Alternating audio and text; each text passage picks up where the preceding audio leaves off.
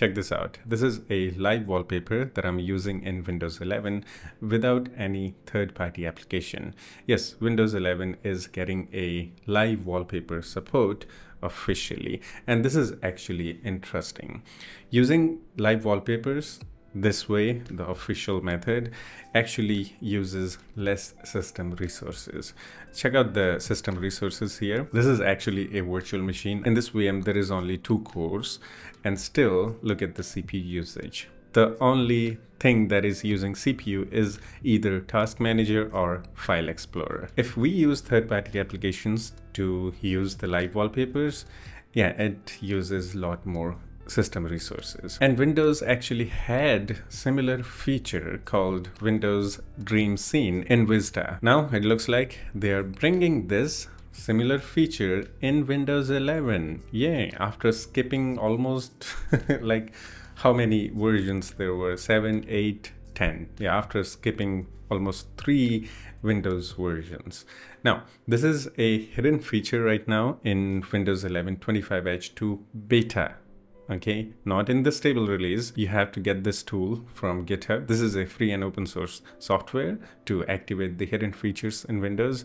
So you have to go here and download this. Once you download it, this is a zip file. So unzip it, and after that go to the folder and copy the address of that folder, and then you need to open the terminal as administrator, and here you need to open the command prompt, and here type cd and paste the address of that tool, wipe tool. Okay, hit enter. Now we need to enter this command to activate the live wallpaper. So hit enter and it will say successfully set feature configurations. Now we need to restart our PC. After that, we can right click on our desktop and we can go to personalize and then background, and here make sure to select the picture. It won't work with the other options.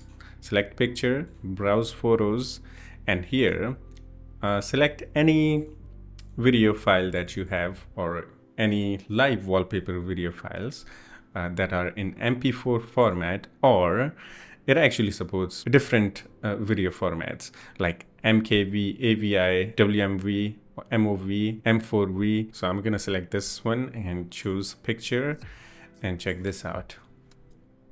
Yeah, this one is also very cool. Okay, and again, it doesn't use much resources. I'm using this in virtual machine and it is running really well. And this is the main reason why I'm so excited for this. I actually like to use live wallpapers, but Windows doesn't support it officially, and we have to use third-party applications. When we use third-party applications, they use more system resources because they have to use some kind of video player in the background, which uses the system resources.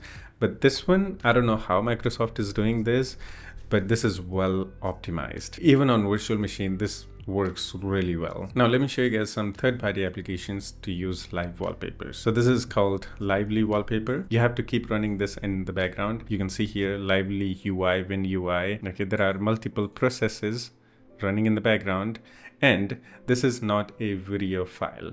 Now, one of the advantages using third-party application is that you can use some interactive and customizable live wallpapers. Okay, this is not a video file, this is actually a web.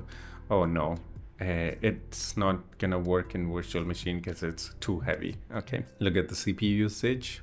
Yeah, so I think the official live wallpaper support in Windows is better just for the looping videos. Okay, if you want the interactive live wallpapers, then the third-party apps are still good. This is basically a video. There is nothing much going on here, and you can see it's lagging because it's using its own video player in the background to play that video. Oh no, I can't even close this because it's too much. And there is this another free and open source live wallpaper engine called Sucrose, and this is just a animated video, normal MP4 video. And let's check out the CPU usage. And you can see it's using a MPV player in the background to play that video, and it's using a lot of CPU. It's not a lot for VM because there is only 2 cores, but still it uses another, media player to play that video. So yeah, it's going to use more CPU. And now without any third-party application, look at the CPU usage. I actually like this one. This is actually interesting. Yeah, that's it for this one. Hope you enjoyed it. But if you still have any questions or have any suggestions for me, you can always do the comment and we can have some chit chat in the comment section too. Yeah, that's it. I'll see you in the next one. Take care of yourself and have fun. Bye bye.